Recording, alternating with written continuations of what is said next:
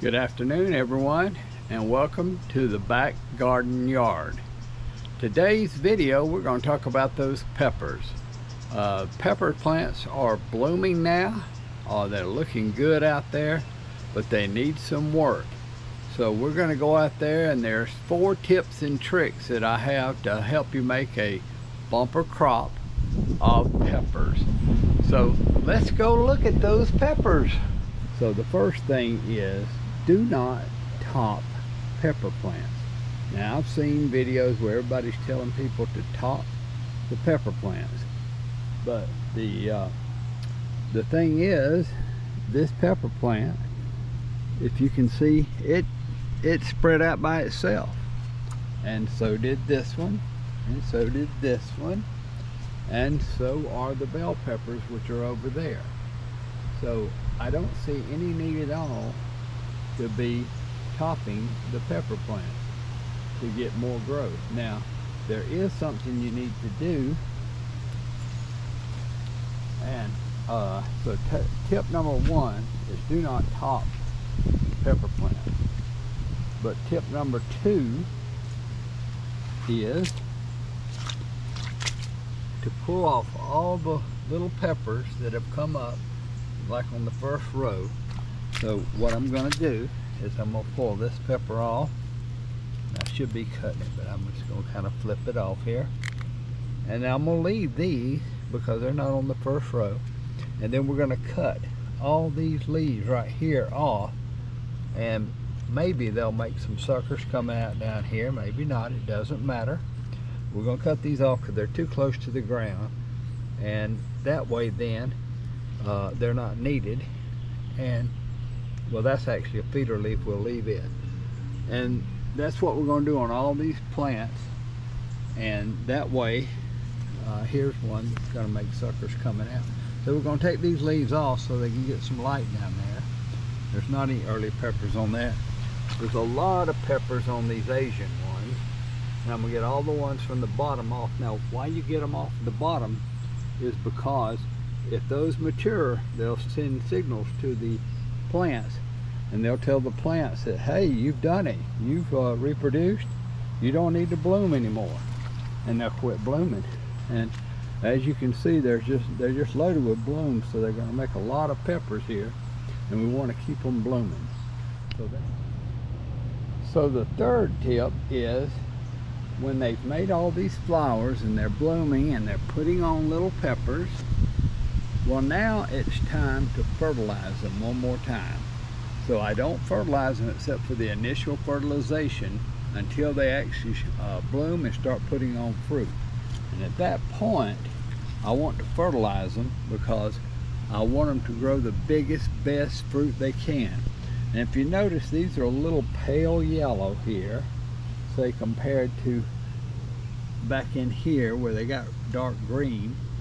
And that's the color we want. We want them to be dark green like this.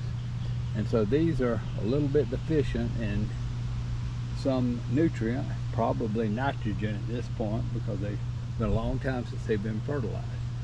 So I'm going to fertilize them all. And the way I do that is I sprinkle it just like I do table salt around the base. And so I'll show you that.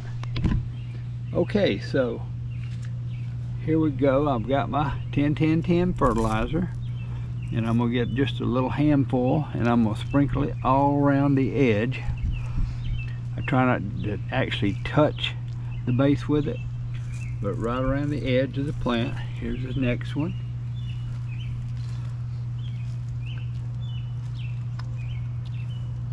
And the roots from the plant are going all out in here. So that'll go right down to them. It's supposed to rain again tonight. That's why I'm going ahead and getting them fertilized. And I'll do one more.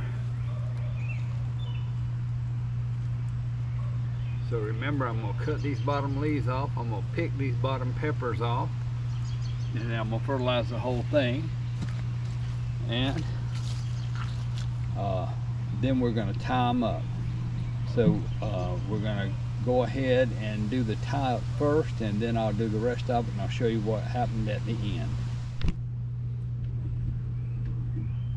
So I found these stakes I'm using at a local farm supply store, and if they look like rebar, well, guess what? That's what they are. Some enterprising entrepreneur has come in. I'll pull one up if I can. And he has put and welded a little rebar plate onto here. And they're a lot cheaper than these fence posts that I buy, and they're going to do the exact same job. So I bought 25 of them. I think they were about $2.79 a piece, and they are working really good. You put that little thing in there and you hammer it down, keeps them from twisting, falling out, and there you go. It's a instant pepper steak. It's perfect. That's just a little aside. All right, so back to the job. What we're going to do is, as you can see, I've already hammered all these rebars in. So we've got them lined up right in the center of the plants. So I'm going to run a string right down the center of these rows and through the plants. And so what I'm going to do is I'm going to go ahead and cut one, and I'll let you see me do it on the first row, and then I'll do the other ones with the camera off.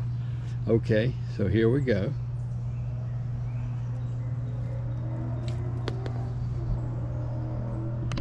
So now I've got you looking right down the middle of that plant as I come to it with the string. And so what I'm doing is I'm coming right down the middle of the plants, and I'm putting this support string right down the middle, so as the wind blows, it's going to be about equal weight on each side. And we're coming right up to this pole here, doing the same thing. So I'm coming right through the middle of the plant with the string, and then we're going to tie it off at the end, nice and tight like that.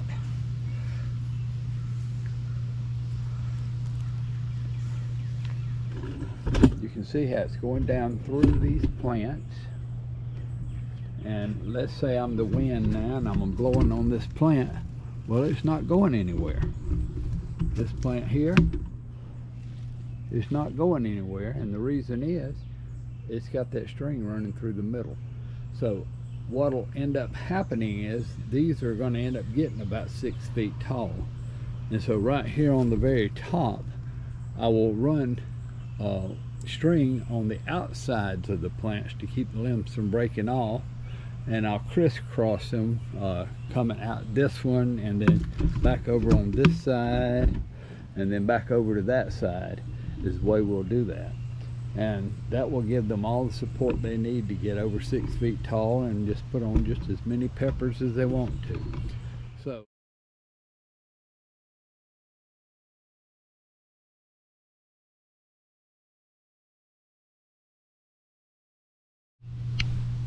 okay folks, I have finished the job on the first row of these pepper plants, and we'll see what it looks like.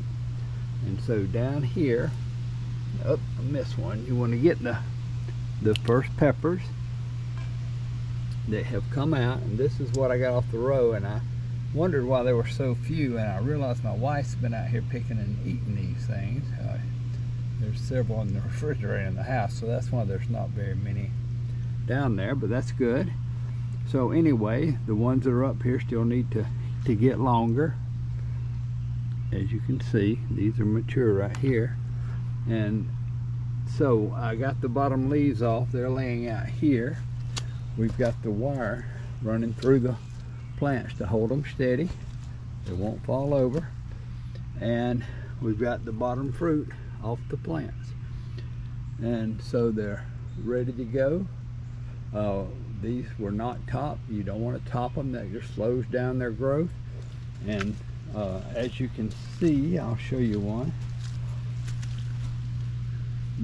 This is a leader right here that has come up and made another plant, and it's blooming.